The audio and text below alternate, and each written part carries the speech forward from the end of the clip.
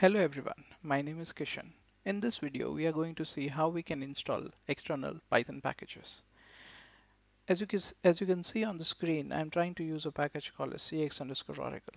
This package helps you to connect your Oracle database with your Python scripts so that you can run commands on your Oracle database via your Python scripts.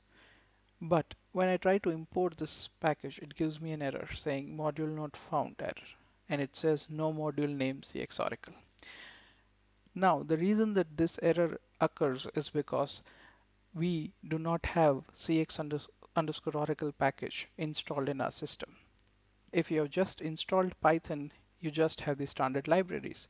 But there are lots and lots of third-party libraries which will help you solve particular problems, such as Pandas can be used for data analytics, Flask can be used to create REST APIs, and there are lots of others. Actually, I believe that Python is so popular these days because of these external libraries which help you to solve some particular problems very easily. So let's see how we can install cx_oracle. So first of all, you need to go to your command prompt. Over here, just write Python and it will take you to the Python interpreter. Let's try and import the module here. Now it can be any module. The way of importing any module would be same, and the way to install any of the external module is also same. So here, as it says, the module is not found. So I would exit the Python terminal, and now I'll issue the command pip install and the package name that I want to. Here the package is cx_oracle. Pip is the package installer for Python. Pip is used to install and manage software packages written in Python. Now you can use pip to install packages from the Python package index or any other indexes. So when you write pip install cx_oracle, it will try and find the package or module from the index. Over here it says collecting cx_oracle, means it has found the module.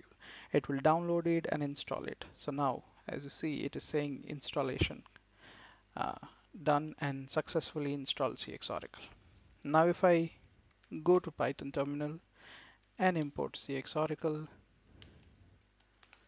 you can see it worked.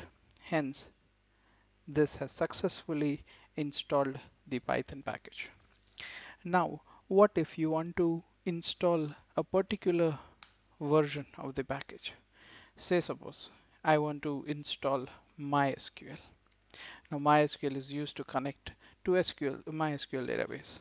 So the syntax to do that would be pip install MySQL is equal to and the particular version. In this case, I want 0.0.2 version. Now, if the package would already be installed, it will say something like this: requirement already satisfied and MySQL is present at this location. Right. Now this was about installing packages. What if you want to uninstall any particular package?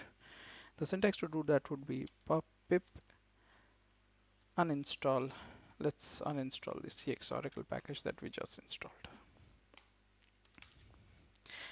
cx_oracle. It will ask you that you seriously want to do that. Just give y and it will uninstall it. Let's give it a second. So it can, as you can see on the screen, it says that it would remove all this. It would remove. Now I have installed Anaconda on my system, and hence it is going to the Anaconda path to do all those needed changes. Now this might take a while.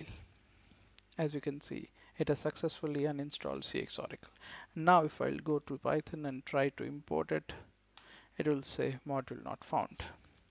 But what if there are lots of packages that you need to install? Now say suppose there are 10 packages.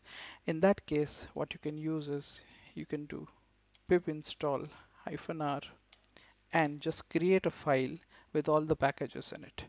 I just created a file called requirements.txt, and I mentioned two packages in it, Flask and request package. Now you can just give pip install -r requirement.txt and it will install all the packages that are named in the text file. Now you can name the file whatever you want, but it looks like it's a standard to create a requirement.txt file with all the required modules in it. So this was a short video on how you can install Python packages. I hope you liked the video. Please do share your thoughts in the comments. This is Kishan signing off. Thank you.